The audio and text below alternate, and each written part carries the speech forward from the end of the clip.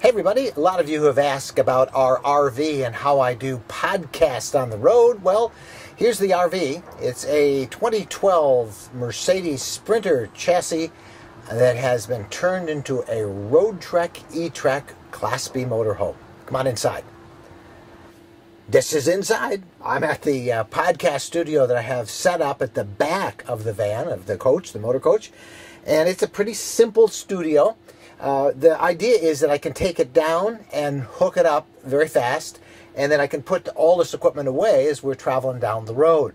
Space is always at a premium in a Class B motorhome like this.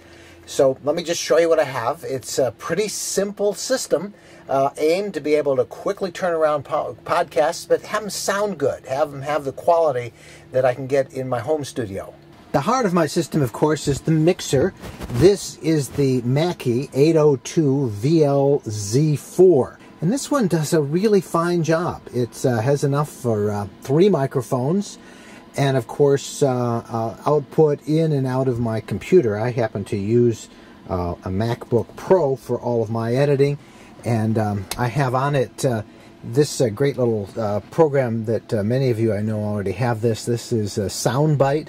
It allows you to play carts. These are my produced opens and my transitions, and I can also load up sound bites and clips and play them right from there, just using the computer and running it through the mixer. The mixer outputs directly into the Roland DAT recorder. This digital audio recorder really does a superb job. This was recommended, and I got it through Cliff Ravenscraft at the Podcast Answer Man. I have found this to be a delight to use. It's great for field interviews. It's small. I can put it in a pocket, or I can carry it around and do field interviews. But I record my show entirely on this first, and then I pop out the little card, and then I put it in the slot here on the side of my MacBook Pro. And then I use, for editing, I use Adobe's Audition.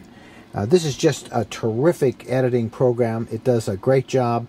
I do all of my editing, my post-editing on that. I can put in special effects, and it does a great job. So the software is Adobe Audition, and then I really like Soundbite. I have 3 shows I do, so I have a rack for each of the shows.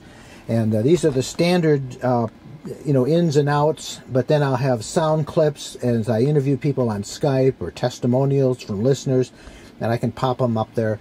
And it's much like it was when I was working for radio stations early in my career. Instead of microphones, I have the Heil PR40s in my studio at home, but the ones that I opted for this little mobile podcasting studio is the Audio Technica BPHS-1.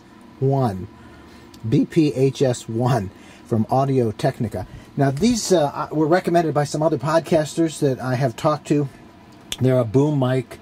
They are the same kind that I used often as a TV reporter. I do a network report for NBC TV, and I've used these covering political conventions, and I've used these sporting events. They're really a great, they filter out a lot of the noise. It does a pretty good job. They're very comfortable to use. So I picked up 2 sets of these. One for an interviewer. If I'm doing an interview with somebody else, they can use that. And then mine as well. So that's the system that I have. It's pretty simple, a MacBook computer. I also have an iPad that I could use as backup. But it doesn't have quite the bells and whistles, in terms of editing that the MacBook Pro does. And the 802 VLZ4 mixer from Mackie. If you want to see the whole RV, let me give you a quick tour. This is the cockpit. There is a seat right here, a 3rd seat. There used to be a 4th, but we installed this large storage thing. I keep a lot of my stuff up there. I do a lot of charging with my batteries and my computers.